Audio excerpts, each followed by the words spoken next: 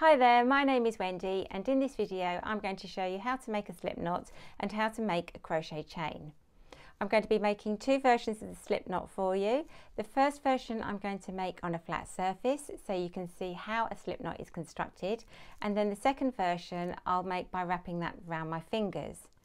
When it comes to making our crochet chain, I'm going to show you how to make your chain by taking the yarn up and over the hook initially, and we'll get used to making the chain that way before moving on to the traditional yarn over movement. That's because when I teach live workshops, I find that it's easier sometimes for newer crocheters to get used to that movement first, especially if anyone's got any dexterity problems. After that, we'll count our chains and then we'll take a quick look at both the crochet terminology and the crochet symbol for the chain. If you are right-handed, you're in the right place, but if you're left-handed, I'm going to put a link in here for you and in the notes below to take you to the right video. So for now, I'm going to bring the overhead camera in and we'll take a look at making the slip knot.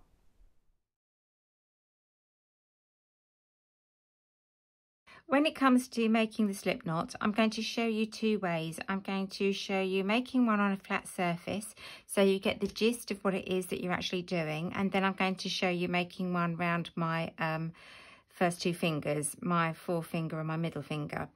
So I've got my yarn laid out in front of me and my tail end is here and this end of yarn is going to my ball of wool. So I'm going to put my finger down just to secure it in place. That's about 5 inches away from the edge, so that's 12 to 13 centimetres. And then with my other hand, I'm going to make a loop. Okay, so this end of the yarn is leading to the ball of wool. And the object of what I'm trying to do is take my thumb and my forefinger through that loop, and then I'm going to go under this little section of yarn here and grab this section of yarn. So my forefinger and thumb go under, I grab that yarn and I pick it up. And as I pick it up, I can hold on to my tail end that I was holding down in place. I can pick up the end of the yarn that's leading to the ball of wool. And then when I pull in separate directions, I then get this flexible loop. So that can now be adjusted to sit on my crochet hook. However, by making it this way, I've got rather a long tail end. So if I'd made my slip knot on the flat surface like this, I would cut this off about 4 inches, about 10 centimetres, so that I'm not going to get confused with my working yarn that I'm going to be crocheting with and my short tail end here. So to now go on and make the slip knot around my fingers, I'm going to lie the yarn across my hand, and the end of the yarn is going to come to the outer edge of my hand by my little fingers.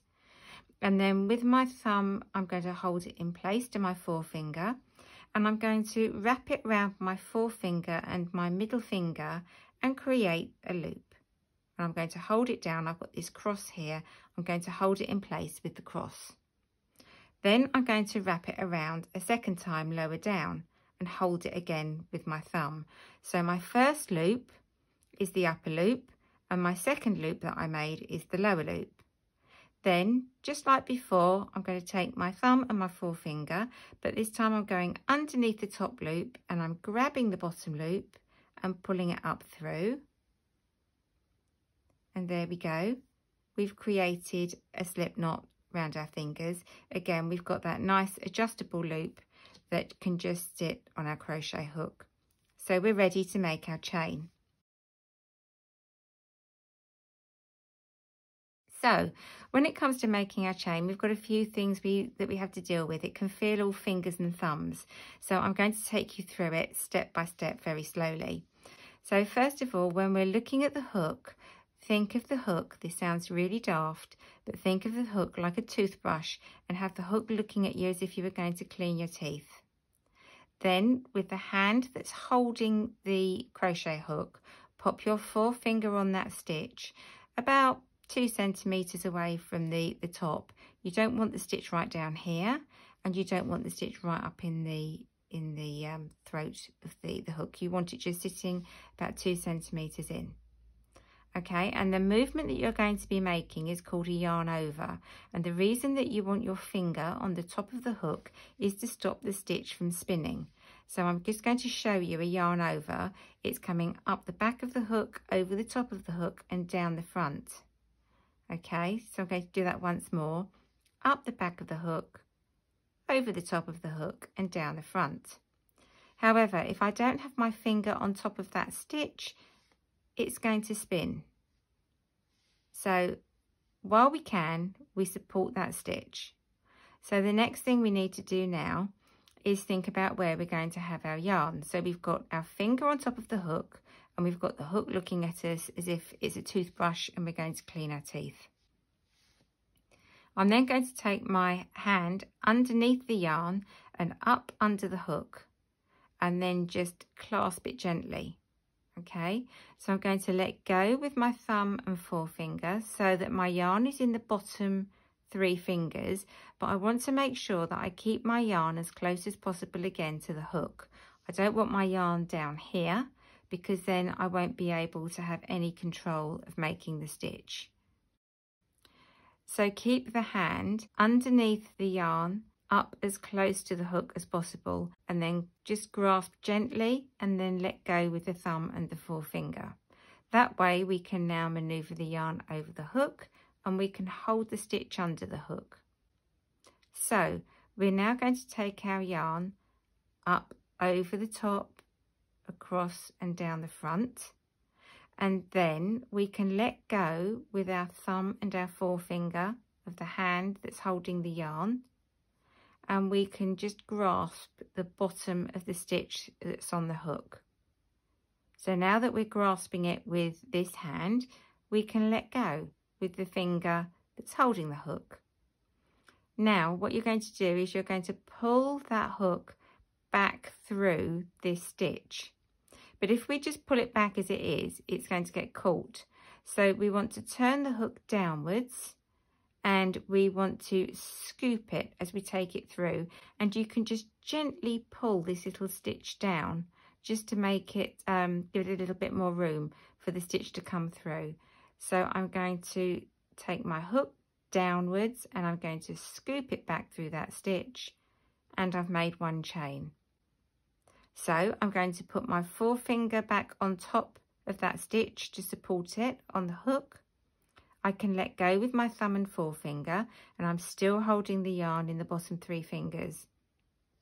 I can take the yarn up the back, over the top, down the front, and then I can grab that little chain, that chain stitch that I just made, with my thumb and my forefinger of the hand that's holding the yarn.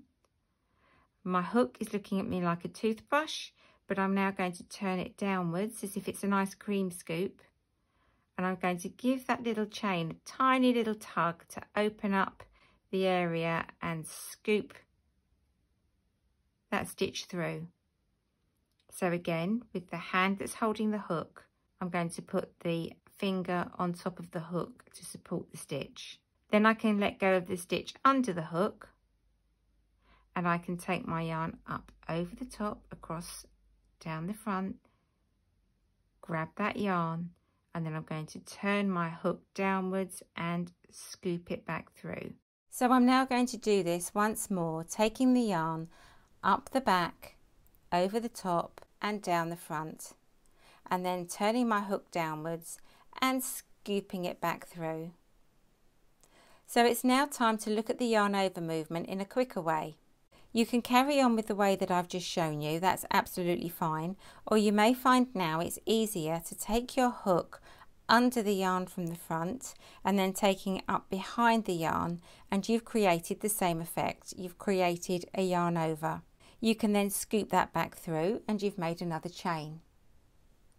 So I'm going to do that again. I'm going to take my hook and take it in front of the yarn, underneath the yarn, and then up behind the yarn, creating that same effect. If you look, you'll see that your yarn is now coming up from the back of the hook, across the top and down the front, creating that yarn over, or as I call it, yarn over the hook. So whichever way you feel more comfortable doing is absolutely fine, because it still creates the same effect. When it comes to looking at your chain, you'll see that there's a series of V's along the front. Each one of these V's represents one chain that you've made. And when you look at the bottom of the chain, there's a tiny little knot, and that's the slip knot that you made at the beginning. So when it comes to counting your chain, you don't include that slip knot, that tiny little knot at the beginning of your chain, and you don't include the stitch that's sitting on your hook.